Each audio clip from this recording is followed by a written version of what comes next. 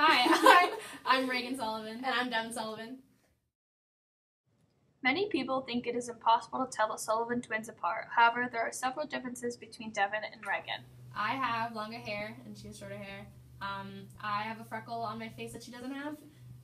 Pretty basic, I know. We wear different clothes. I wear reds because Reagan red and she wears blue. Devin and Reagan do not fool their friends at St. Stephen's, but did play a trick on their friends at camp one summer.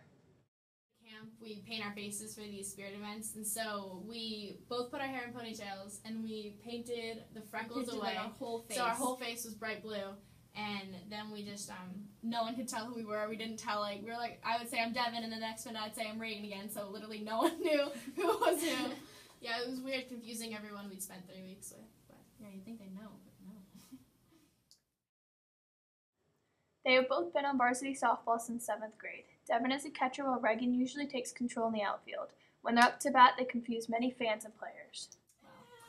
No. I don't know, Devin's, like, it's different because we play softball, so each position is really individualized. So if I was going to get out there and try to catch, I would absolutely fail. But Devin goes out there and she does a pretty good job.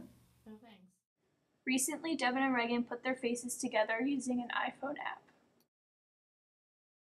So a funny story about Reagan and I is that when we were born, the doctor told us that we were fraternal.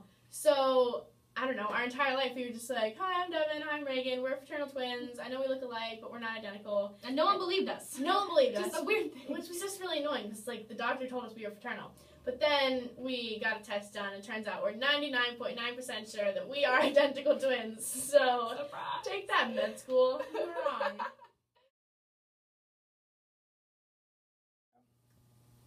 Hi, I'm Paige Lindsay. I'm Jane Lindsay. The Lindsay twins are hard to tell apart because their physical appearances are so similar. Paige is an inch taller. Yeah, physical differences are really small. Like we have a few scars and like different freckles and stuff. I have a birthmark on my thumb. Yeah, and then as far as personality, I'd say Jane's a lot more serious, and I'm more kind of light. Being a twin has been beneficial for Paige and Jane. It's nice to always have somebody there for you, and it always like if you're meeting new people, it's kind of an icebreaker because you like walk into a room full of people you don't know, and they're like, oh, there's twins, and so they immediately ask you questions. So that sort of saves some awkwardness a little bit sometimes. The Lindsays have had a few funny things happen to them as a result of being twins. I think as far as for high school experiences, freshman year, the seniors didn't know that we were twins, and so they thought that we were one person who was like stalking them because they'd see us like everywhere. The Lindsays like having other twins in the high school to relate to.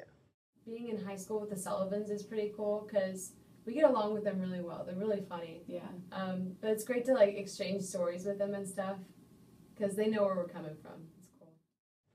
Paige and Jane love having each other for support. It's also, you kind of have a built-in best friend, which is great. We're each other's best friends and we're 70s too.